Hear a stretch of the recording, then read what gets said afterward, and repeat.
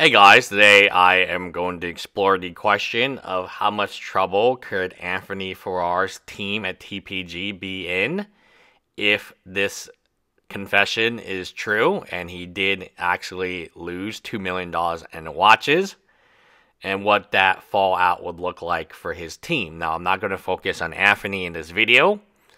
I'm going to focus on the team. Who is the team? Initially, Marco. Now, was this part of the original TPG plan to do it with consignment watches? The way that I believe it could have worked was very similar to Bernie Madoff. If you have consignment pieces coming in, you liquidate them relatively cheaply. When the consignee calls you, you can give them the cash. And as long as you have more consignees who are going to give you a watch than the ones that you have to give them cash, you're good to go. So if the new consignees are giving you more valuable watches, and maybe it's not even the number of watches, just the value of the watches. If the value of the watches coming in from new consignees is greater than the money going out from old consignees, then you can continue this on forever and live a very lavish lifestyle until somebody, or in this case, a marketplace, like I said, the marketplace is undefeated, figures out that, wait a second, there's something wrong here. I want to take my watch and or money back. And there's a run on the bank, or in this case, on Anthony, and people figure out that, wait a second, my consignment piece has been, quote, what, stolen? Whether or not it was stolen, it could have just been into this system. Now, how difficult is this to prove? You would need some deposition. I just did a deposition. It was about 6 hours last week. They can ask you any questions. They asked me, do I drink? I said no, and they said commendable. I mean, they can ask you any questions you want at the deposition, and they can ask you questions to throw you out, and every plaintiff has 6 hours with you recorded. Now, in my opinion, there is some liability and there is some blame. A lot of people are cheering Liz and Darby on. They just left. Right, they, according to Liz and Darby, left July 9th before this message. Luis left, I believe, during the message, right? Or on the same day the message was revealed on Reddit. So, I mean, how much did they know? We don't know. And until you go to deposition and you start grilling them, you ask them for texts and emails or whatnot chats or whatever they're doing, right? What app chats, what app, not whatnot. Thinking about the sports card videos right now. Who knows? Like, who really knows what is going on here? And to be quite frank with you, I don't know. You don't know. That's why we have discovery. That's why we have deposition. That's why we have all these things to figure out what exactly happened. Now, is there liability? I fully believe that there is liability here, and liability can be passed around. How many people knew? Who knew when? When were people suspicious, right? It seemed like the rest of the crew, especially, let me point out Liz and Darby, they hung around until the money ran out. Well, if this is a scandal, right, like many people on Reddit are suggesting, then did they know? Because they clearly benefited from the scandal. So it's the Bernie Madoff scenario, which I'll explain again. Bernie Madoff's wife said that she had no knowledge. She lived with Bernie Madoff for the whole time, and for decades he's been doing a Ponzi scheme. The wife said they didn't know. The two sons say they didn't know. One of these sons committed blank, right? And the other son just disappeared. I think he died of cancer, and probably the stress got to him. Rest in peace. You know, you don't want to see that happen to anyone. But the idea was the wife didn't know, and the two sons didn't know, and only Bernie knew. That seems very unlikely, in my opinion, that Bernie didn't let slip out in conversation, and he was so close, and the two sons worked for Bernie, that no one in the company realized such an obvious Ponzi scam, because they were all benefiting from the Ponzi. Same with the FTX. Either these influencers are very, very stupid and can't figure out basic things, or they were in on it and they got paid, and they were maybe not in on it, maybe they just didn't care. As we see from these things, there are people who benefit from these scandals and the scams and the FTXs and the Bernie. you can't say that Bernie's wife did not benefit from Bernie Madoff's celebrity at the time and also fame and also donations. The wife was at the galas, she was worshipped, she got treated very well. You cannot say the sons did not benefit, right? From their father being this wealthy billionaire individual.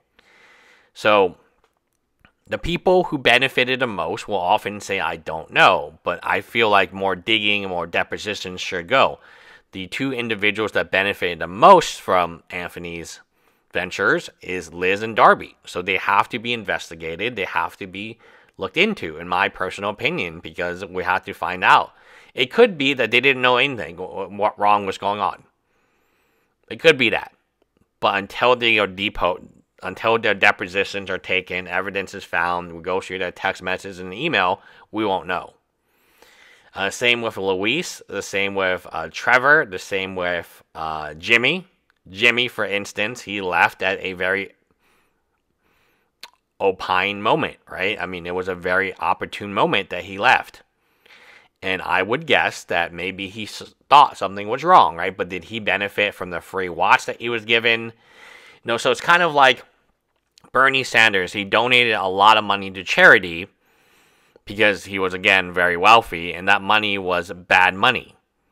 Now the question is, do the charities have to give the money back? Do they get to keep a little bit of it, which they already spent? And two different charities, maybe one had the money and they didn't spend it for whatever reason, they can easily give it back, and maybe one charity has already done charitable activities with the money and no longer has the money. So how do you get money from that person or that charity back? There's a lot of interesting moving pieces here that I don't think we will know the real truth of for some time.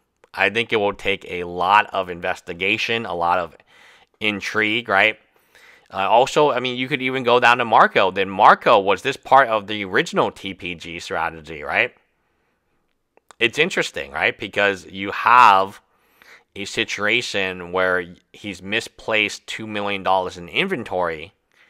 Why is he bringing $2 million of inventory with him and acting careless and the drinking in a bar, especially with his partner being robbed?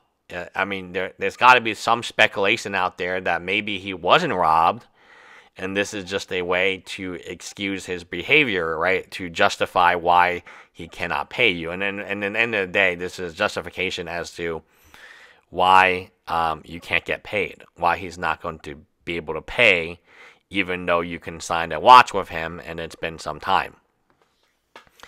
Never a dull moment with Anthony. Definitely an interesting thing. I mean, very interesting character. Again, you probably will never see a character like this ever again in your life.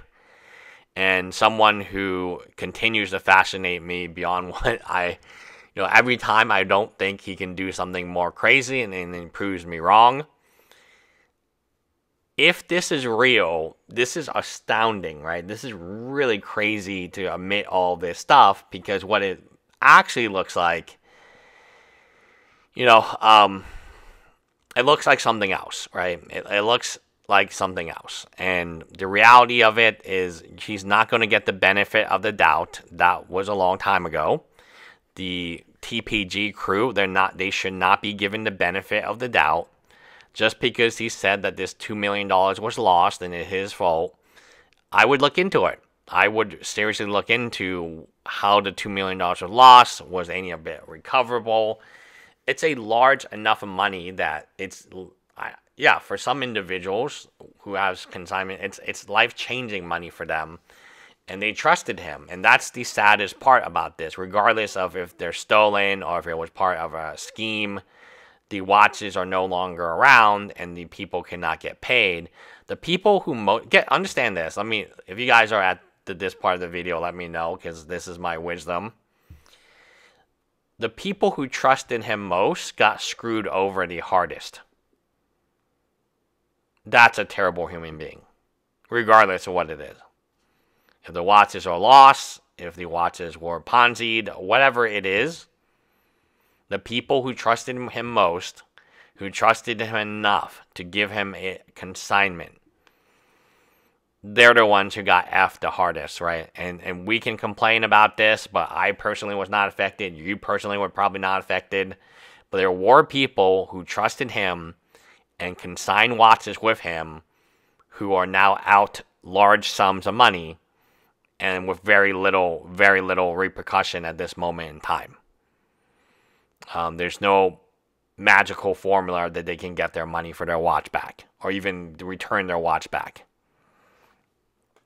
It sucks, man. And you gotta feel for those people because they are victims. Don't get it twisted. Victims are victims. You don't want to victim blame, and in this case, they trusted the wrong person. Bye, guys. Let me know what you guys think in the comments below.